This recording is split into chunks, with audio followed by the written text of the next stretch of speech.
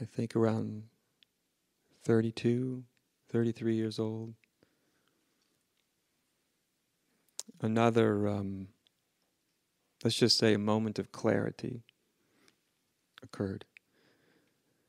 And the nice thing about this moment of clarity, the beauty of it, was that it had no experiential byproduct at the moment it happened, which was very different from any other kind of, let's say, spiritual experience or realization. They were all often had some energetic, emotional qualities that, were very, which actually makes it a little harder to really zero in on exactly the kernel of the truth, But so this unfolding happened, and there was really no emotion with it all. So it was just a pure seeing, just a pure seeing.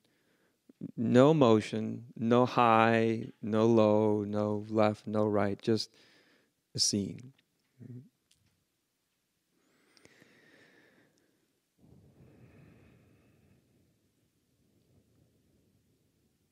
So in this seeing, we could call it an experience, but only if you think of an experience without experiential qualities. In this seeing, the first thing that was seen was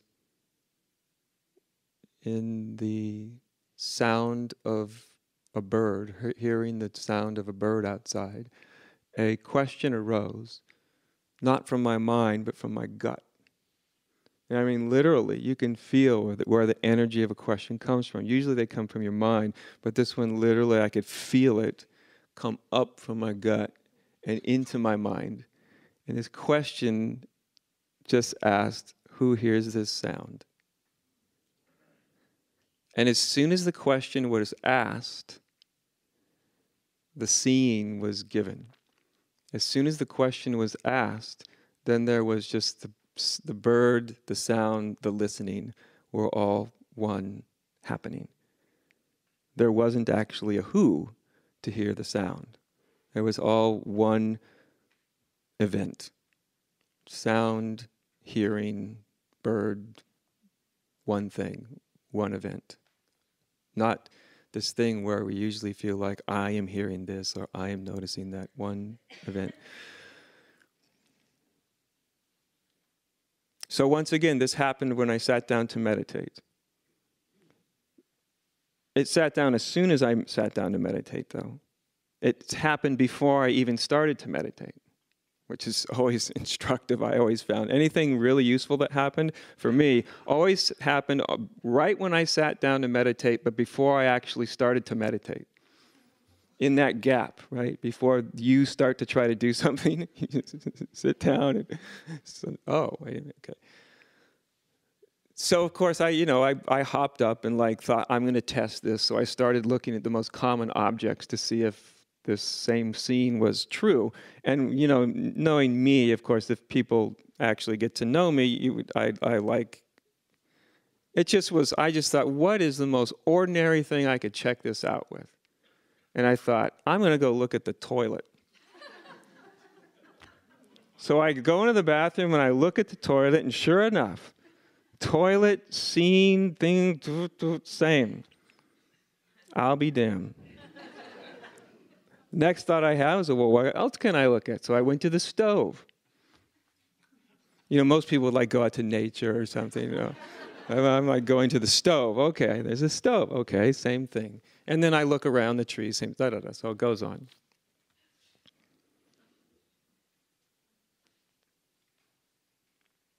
And then just walking across the floor, a minute or a couple minutes after this happened, walking across the floor, then that scene disappeared.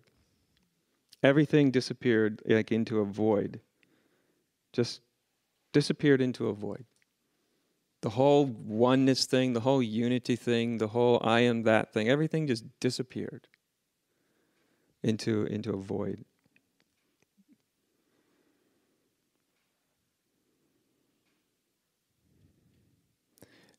coming out of that void, which I have no idea how long I was in that void. I mean, it was literally, I was walking across the living room, which at the time, me and Mukti lived in a 450 square foot cottage. The first 6.5 years of our marriage. You damn well better get along if you're in a 450 square foot cottage. The living room was the family room, the living room was the kitchen, the living room was pretty much the whole place. So I'm walking across the living room and this whole little void thing happens, and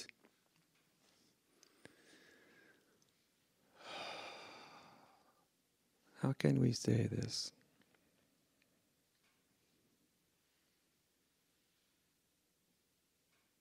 And the next thing I know, I'm looking down at my feet, and it's like being a, if you ever look like at a really young infant, when they get totally enamored with something, like they just pick something up and it's like amazing, or, when they can spot themselves in the mirror and they recognize it and they're like, ooh, wow, and they just can just stare at it forever. There's that, you can feel in their energy, there's a sense of absolute newness for them. So there I am walking across the floor, and I felt like a baby, like an infant, because each step was like had never been taken before. It was like the first step, as if one was born in that instant and you'd never actually stepped on the earth ever before. And so each step was like this. So I actually started walking, just kind of walking back and forth, and like a kid, like a little infant would, like, ooh, wow, that's really wild. Foot, floor, all this stuff. So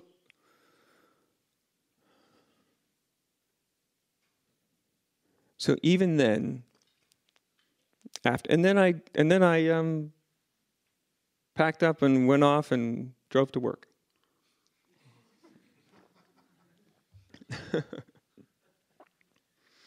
and for years I used to call it my birthday, because that's what it felt like. It felt like being born, like actually being born. So it felt more like a real birthday than my birthday.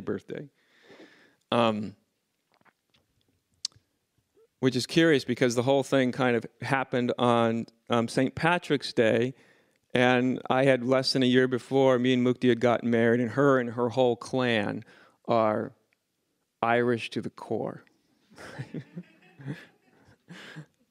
So I don't know what that means. I don't even care, but I think it's a wild synchronicity that, the mind sometimes can't I can't really grasp all these things if they have any meaning at all. But anyway, a year later after that, on St. Patrick's Day, once again. In the ensuing year, by the way, still there was something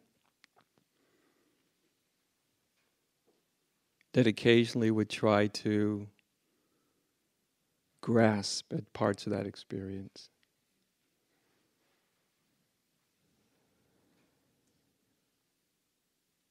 At times, and at other times not. But the intuition, that voice had told me, just kept reminding me, don't grasp, don't cling, don't look back, don't try to recreate, don't just let go of all that. It's easier said than done, isn't it? It's a lot easier said than done. As many of you know, when you have any quality of deep spiritual realization, it's very difficult not to grasp, not to try to hold, or not to try to recreate, So I had this voice that was always reminding me, don't do that, don't grasp, don't try to recreate, don't do that. But some aspect at times would still kind of grasp in a small way, not in these like this desperate grasping, but in a small way.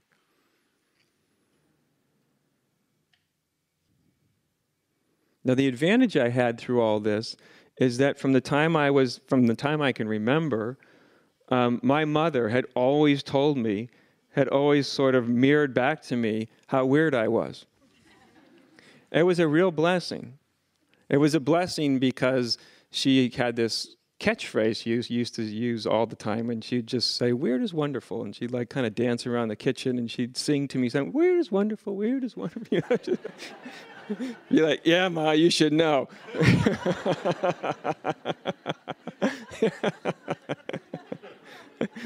But what a gift! What a gift! I would like.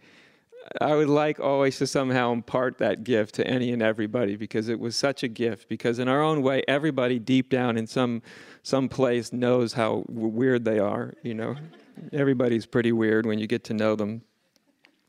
And the weirdness is, of course, what makes everybody quite amazing and unique and fascinating. You know, we just put so much energy into trying not to be weird. But so I was lucky that I had this mantra from the time I was very, very young: weird is wonderful. So, as a lot of you know, when different spiritual shifts happen, your perspective changes, then your relationship with life is different. It starts to change, does it not?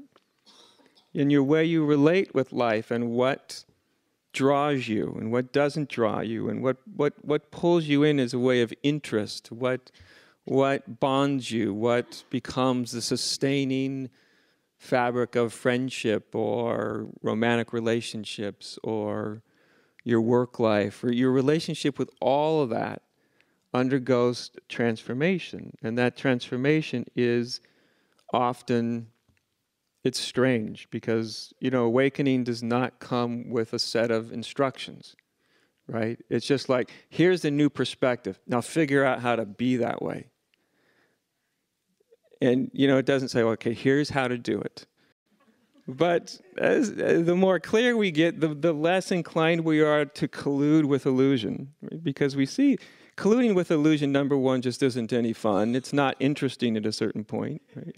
In the ego land of ego, colluding with illusion is what we do. It is what bonds us together. We do collude with each other's illusions.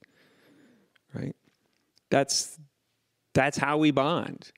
Like I said, we bond a lot through pain and suffering more than through happiness and joy, but nonetheless. So there's a lot of ways that we move in the world that have to be re-examined, a new way to be in relationship with your human life. No one can tell you how to do this. There's not a right way to do this. Each person, you kind of find your way with it in the same way that, you know, water finds its way down the side of a mountain as a river. You know, the river doesn't just like examine it from afar and go, okay, now we're coming up and this water should turn right here because there's a boulder, and it's not a decision thing. It has a natural way of finding its way and its rhythm. And as our consciousness starts to shift, and first what we're confronted with is that we have a different vision often than the world is, than we have reflected back to us from the world. We have a different vision, and so we have a different way of being in the world, and yet there's very few ways in which we can even get touchstones of how a new way to be is going to look. And eventually, when you stop trying to do it right, and you stop trying to figure it out, and you stop trying so much, you find that this actually is kind of like water going down the side of a mountain. There is something about clarity that finds its way, finds its rhythm, finds its pattern, finds its way of being in the world, finds its way of being in relationship with people and places and things and events. And each person has to find that for themselves. It's a quiet, intuitive thing that one discovers bit by bit by themselves. So I said I was lucky in the sense that I had this mantra that I was given by my mother very young: weird is wonderful. So when these are kind of weird things happening, and it can make you feel kind of weird in the world, but I was already established in that. So weird was fine with me, you know, not knowing exactly how everything fits in was totally fine. It was okay. I had a long time ago knew that, you know, the more you try to make things fit together and fit in and figure it out, the more confused you make yourself. So you just relax, let it be weird, let it be strange, let it be unknown, and there's a way that spirit finds its way, right? So that I was lucky, because I've seen as when I teach is a lot of people do have their certain kind of struggles with adapting to a different vision, right? A different quality of vision they have, because mostly because the mind's trying to figure out how to do it. The more you just kind of relax, it finds its own way.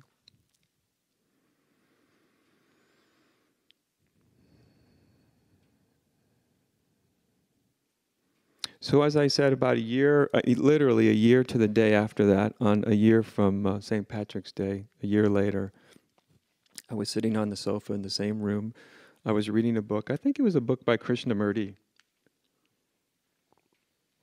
I have no idea what I was reading about or anything. I can't really come up with any relationship with what may have happened when I was reading.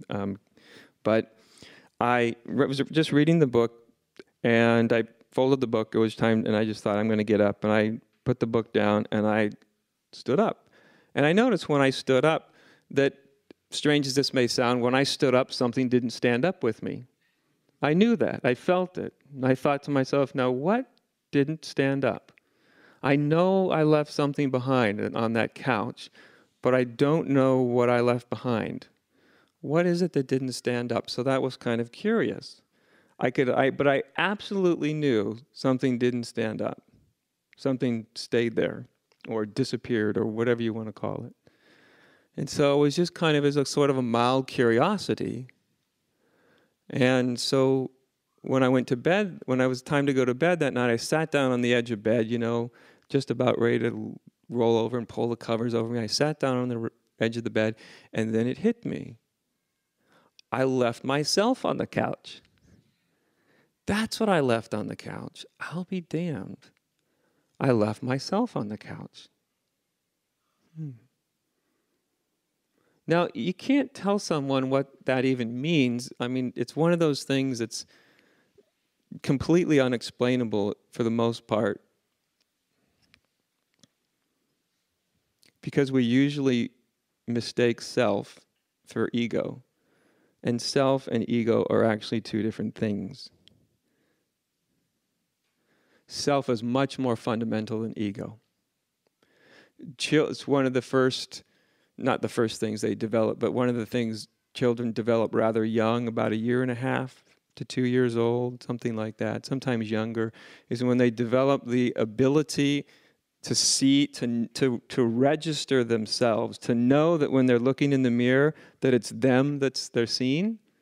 So it happens relatively young. So there's this capacity to this reflex that notices, oh, that thing in that mirror, that's me. If you put a baby in front of the mirror that's 6 months old, they have no idea that what they're seeing in the mirror is anything other than everything else in the mirror.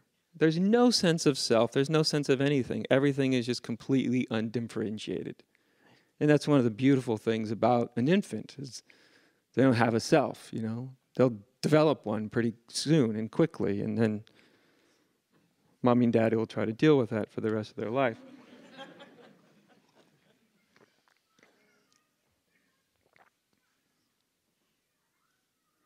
So, of course, I didn't know what the hell that meant, because it's not something you find very often in sort of the spiritual literature. All the spiritual literature is about like things I've described so far, and much more than I've described the spiritual literature. There's like union, and there's bliss, and finding what's eternal, and what never comes or goes, and what doesn't die, and I could go on, seeing yourself in everything, seeing God in everything, and union with God, or whatever. There's all these qualities of experience. They're talked about in spiritual literature. It's the stuff that most people are chasing. It's what they want to happen.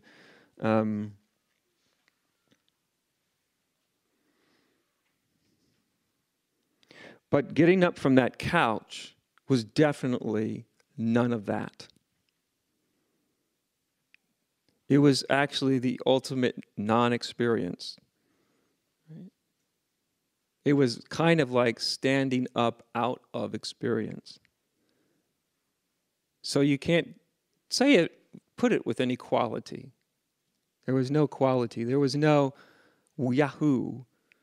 It wasn't even necessarily an insight at all.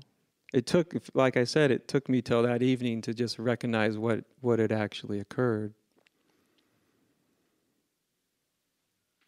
Now, the interesting thing about it is with the loss of self, and this starts happening way before the event that I'm talking about. It starts happening in our spiritual lives much earlier too, but it happens in a complete way, in a total way. With loss of self, what you lose, it's much more describable by what you lose and what you gain. What you lose is any relationship with the divine. In fact, you lose the divine. You lose any experience you have of the divine or of God. You lose it all. If you have union, you lose union. Union disappears. Me and God are one disappears. It's the hardest part of it to explain, and I'm not even going to really try to explain it that much, but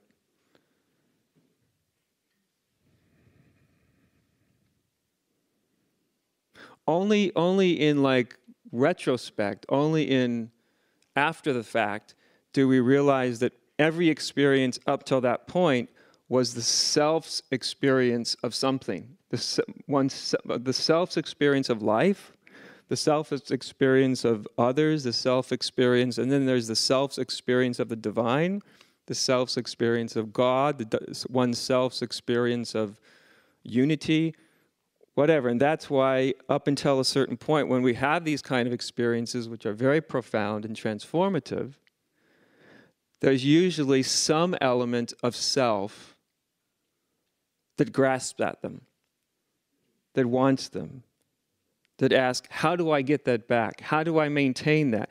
That's self, right?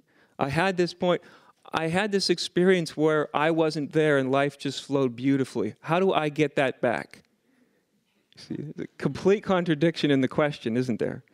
But most of us at some point ask those kind of questions within ourselves when we have these profound moments, because we have many moments of experiencing life without a self, without even kind of knowing that that's what's happening.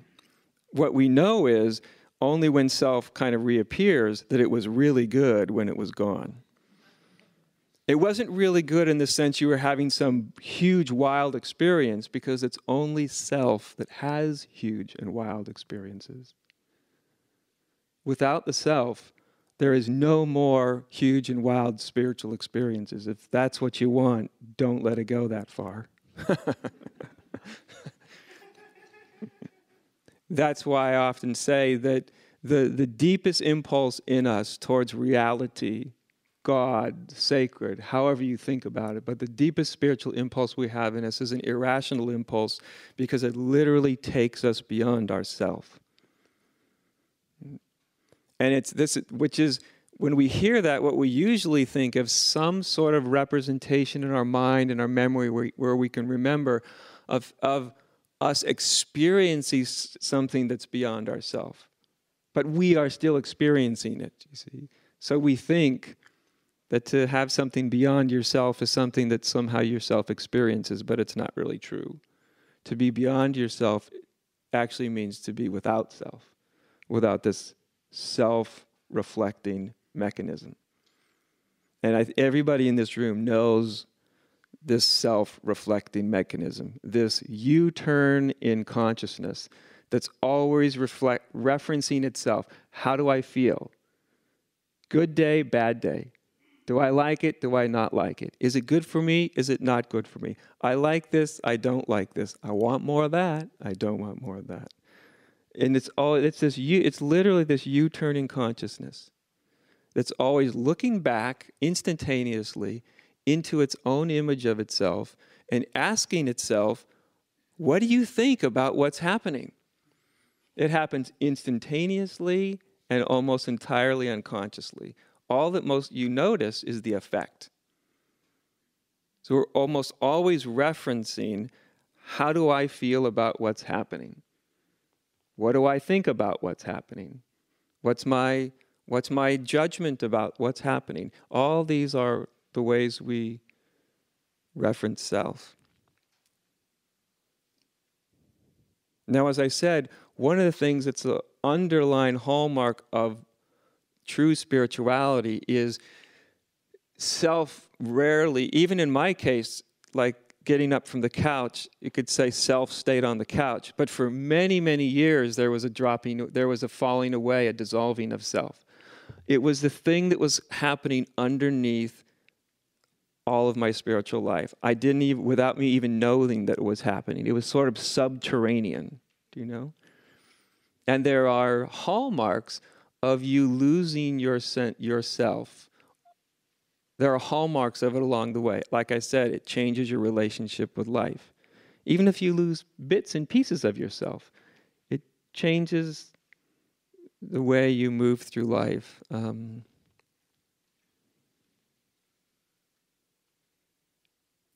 I think one of the most common and initial parts of just sort of starting to not have oneself be such a big part of your experience is you just know the taste and the appetite for the dreary dramatics of ego just sort of starts to ebb out of you, which is different from a resistance. Like, I don't want that. I'm tired of listening to that.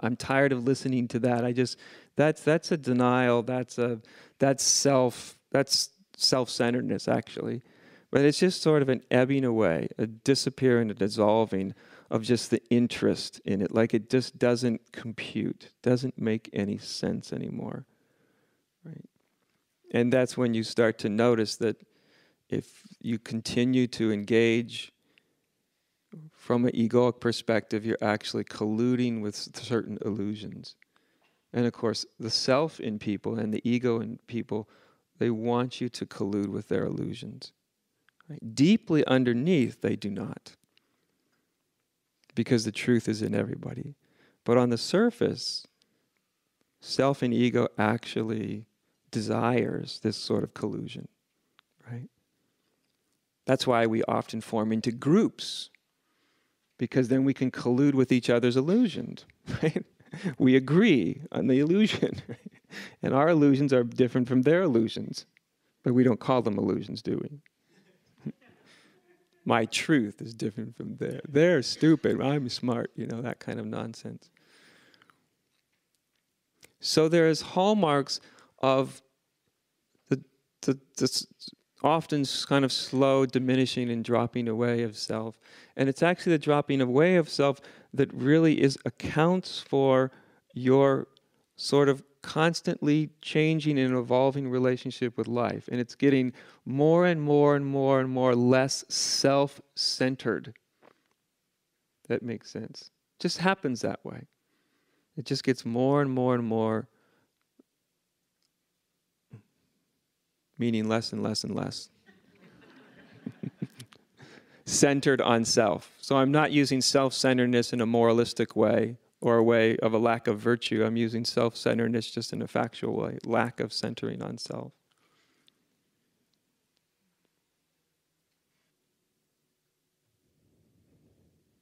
And as your self diminishes, or if it completely falls away, basically, it really plays havoc with your mind, usually for quite a while. Even if parts of yourself fall away, it plays havoc with your mind. So if you're younger, you'll wonder, am I going crazy? Am I going nuts? And if you're older, you'll probably start asking yourself, am I going senile? Because one of the most common hallmarks is it really plays with your memory. It really screws your memory up, usually, for years, And you went, why can't I remember what I did 2 minutes ago? So the young person that's like, 50, 60, 70, maybe I'm going senile, good Lord. And someone that's young going, maybe I'm going crazy. Am I going to end up in the, psych ward? Jeez. So there's a lot of actual changes in the way your brain functions, because your brain structure is remolding itself It's having literally to fit to a different vision of life, of what's real. And it doesn't do that instantaneously. It literally rewires itself. I'm absolutely convinced if somebody would wire somebody up and could just take continuous, viewing of the brain and how it's functioning and how it's firing, that they would absolutely see that the brain was restructuring how it works and how it fires, and the synapses and everything gets changed. I went for a number of years literally feeling like there was remember the switchboards they used to have, where they plug. I felt like there was some switchboard operator in my brain that was just going, well, okay, we're not doing that anymore.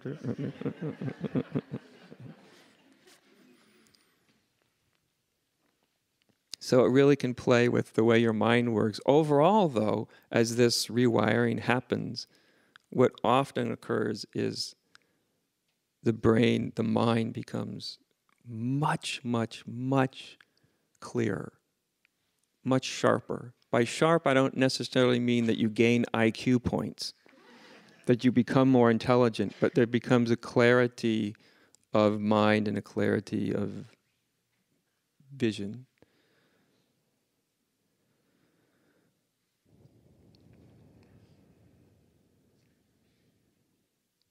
Now this falling away of self, like I said, for most people it happens quite gradually and often over a long period of time.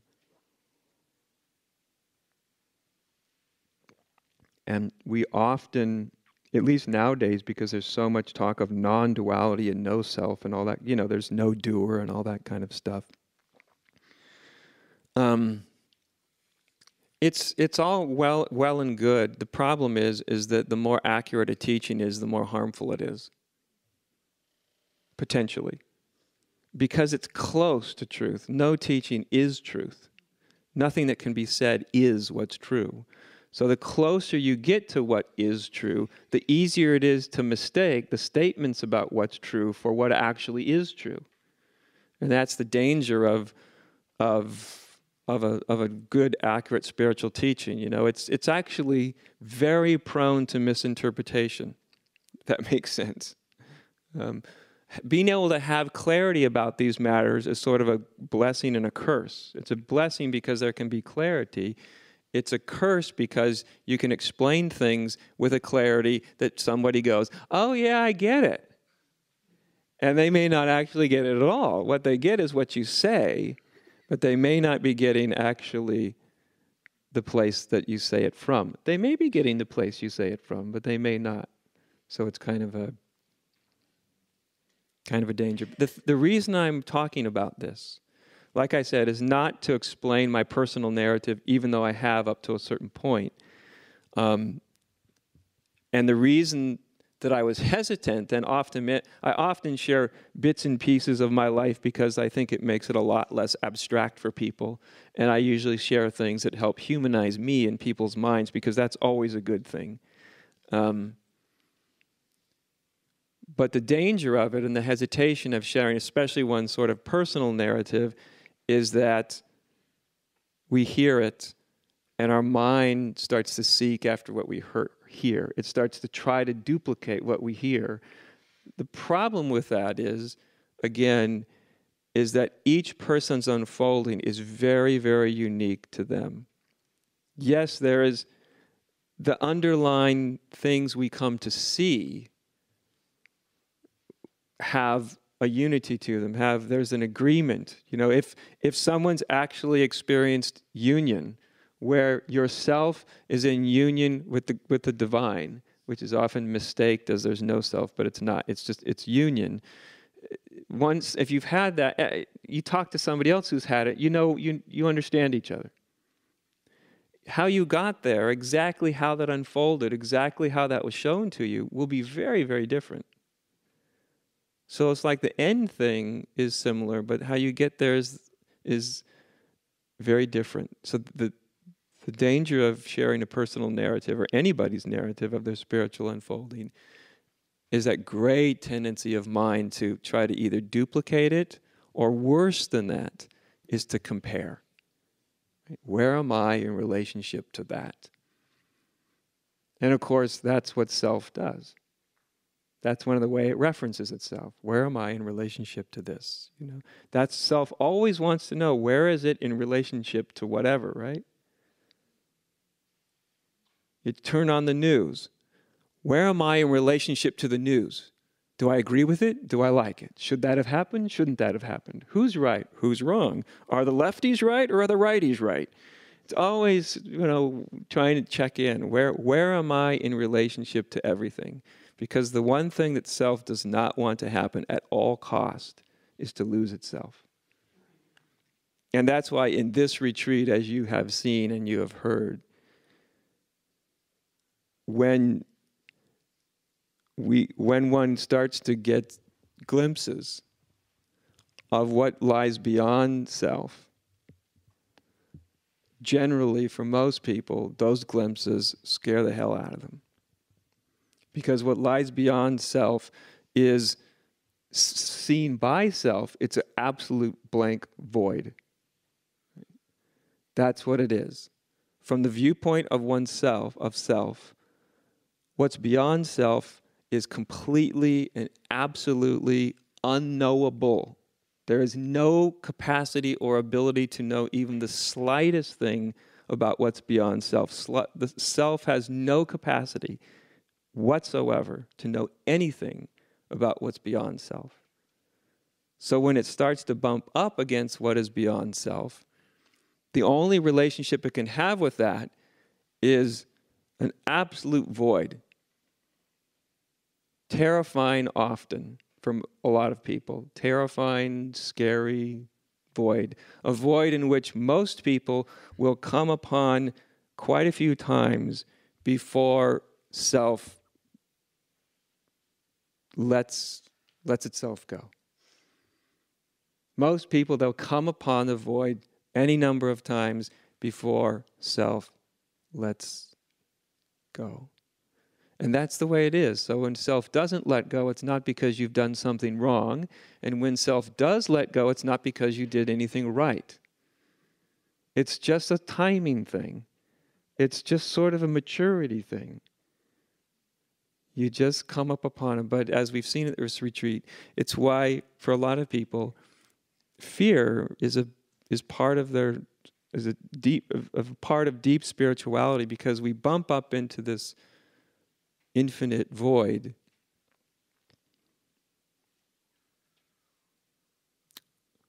One can even really let go into it, and then yourself can sort of recreate itself even after that. And then it really gets scared, because then it really knew that it wasn't there. And so that's even kind of more frightening than never having really dissolved into the void. It's having dissolved into the void, and then the self kind of reconstitutes itself and goes, good Lord, I wasn't there. I was absent. And there's that void still there. But curiously enough, you also have this weird memory of and that was so amazing. That's what one's drawn to, like a moth to a flame. So it's this push, pull relationship with nothingness. Nothingness, no experience, no self, no union, no God. Godhead, yes. No God in the sense, no more personal relationship with God. Does that make sense? Like I said, when I was 25 and I discovered that eternalness. I didn't know exactly what it was. I knew it was me. I knew it was what people call God. I knew it was what the Buddhists call Buddha nature. I knew that. I knew it, but I didn't really know. All those are words that refer to something, right? What does God refer to? What does Buddha nature refer to? What does the divine refer to? What do these terms refer to? I knew I was experiencing what they referred to, but I wasn't totally clear on that. So what I was left with I still had self, but self knowing that the divine was always there and always present and was its own essential being. But self was still there.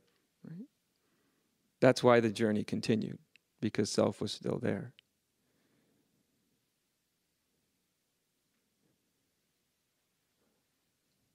And that's usually, generally, some version of that is the way it goes. Rarely does self really just the first time around just completely let itself go. It's very, very rare. It happens, but it's quite, quite rare.